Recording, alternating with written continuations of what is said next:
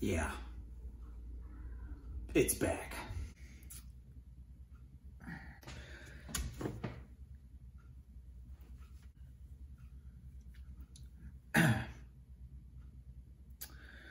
What's up, everyone? Welcome back to another episode of Dieseldog Garage. If you guys have been following my channel, you know that I did lifters in this Avalanche 5.3. It's a 2007 Avalanche. And you also know we've been having not the greatest time with this thing. It's back. Haven't had any issues for a while. He's been driving it for weeks now. Said he put over 1,000 miles on it and never did anything. It ran good. He was getting ready to trade it in. He bought a new vehicle. And then he had another lifter collapse. I suspect it's probably the same one we were having issues with, number 4. So that's going to be the first one I check.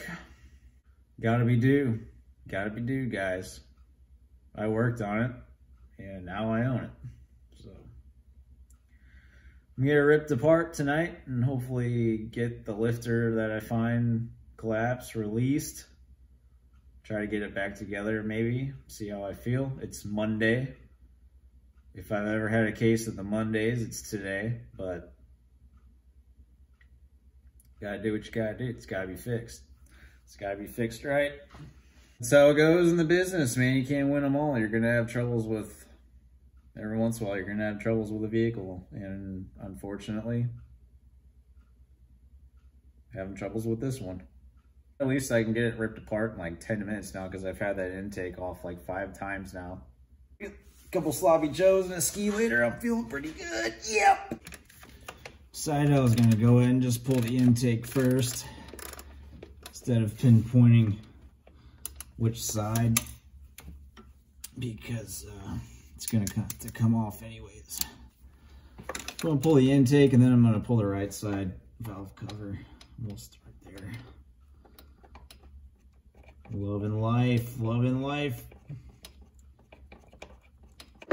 Right now everyone's probably like, geez, dude, how come you can't figure this out? I don't know. Definitely one of those things where if I did this at the shop, I wouldn't have a lick of trouble. Tried doing a guy a favor on the side, turns into a nightmare. This is why I steer away from side work. Unless I really know someone, I just assume not get involved. Hey guys, just a heads up, usually it helps to unplug the fuel line before trying to pull the intake off.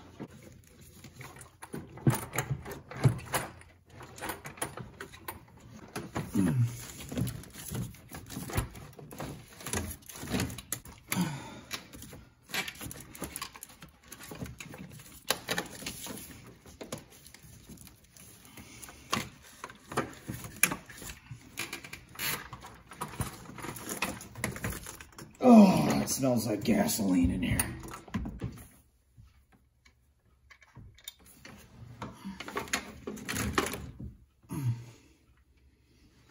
Coils. Valve cover. All right, guys, moment of truth. If you remember, it was this one right here that was giving us trouble.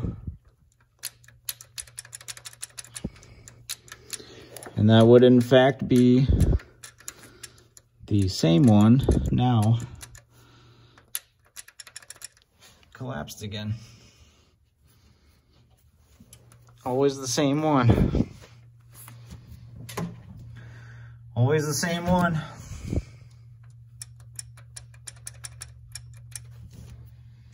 So,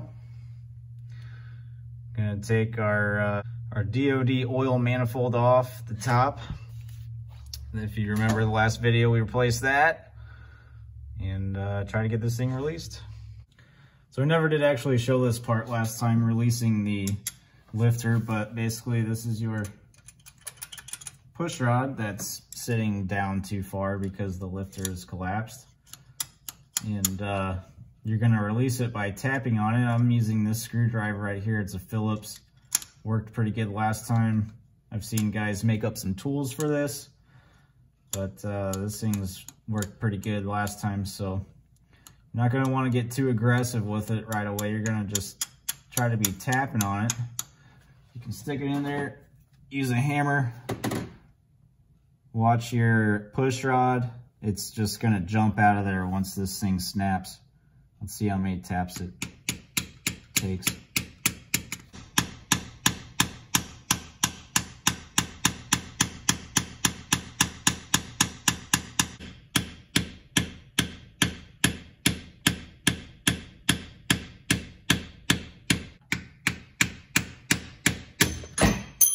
Woo!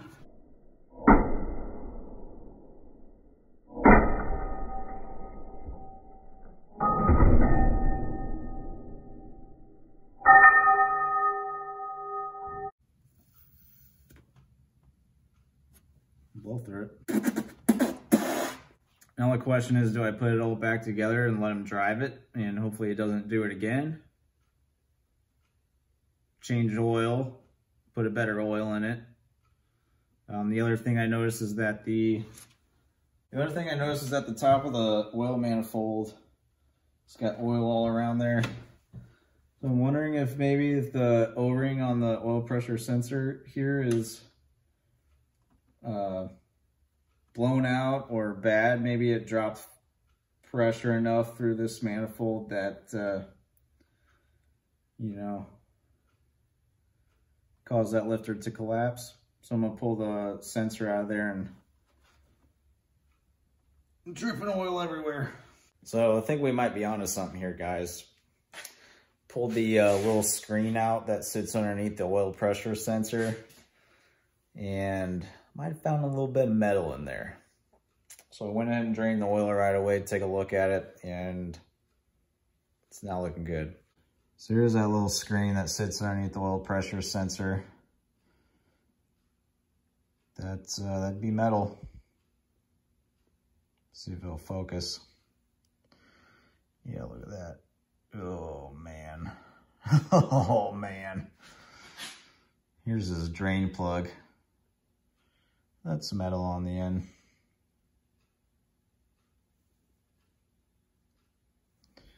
That shouldn't look like that coming off. I wiped it off. Shouldn't look like that. That shouldn't look like that. So, I'm suspecting that this thing's had an engine going out here this whole while. Never did have any metal showing up before, so I didn't suspect any major catastrophic failure going on. But obviously it's got some eating itself, whether it's the engine or maybe an oil pump going out. I don't know. I gotta talk to him and see what he wants to do, but we definitely have some other issue going on other than the lifters. I would imagine that possibly the tolerance there for the lifters just worn out, and it's not getting the proper oil pressure to keep it collapsed correctly. I hate breaking bad news to people. But I can honestly say it's nothing I did, because all I did was put lifters in. That's what I was told to do. That's what we did. Ran into all these issues, and now we finally got something showing up, so at least we're not chasing a ghost anymore. So that's going to do it for me on this Monday night. I'm going to wrap it up here and talk to him, and then I'll do an update video after this. If you're new to the channel, subscribe and follow along on my journey on the Avalanche. That won't go away. It's like Jesse James said it best, and I think it was an episode of West Coast Customs he was saying. He's like, it's like a booger. Like, you pick it, and then it's on like your elbow, and then like all of a sudden it's like on your ear. That's how I feel about this thing. This is like a booger that just, you can't get it, you can't shake it. So we're gonna continue working. I'll keep doing videos. If not, we'll see what he wants to do, and I'll update you guys. But thanks for watching, and I'll see you in the next video.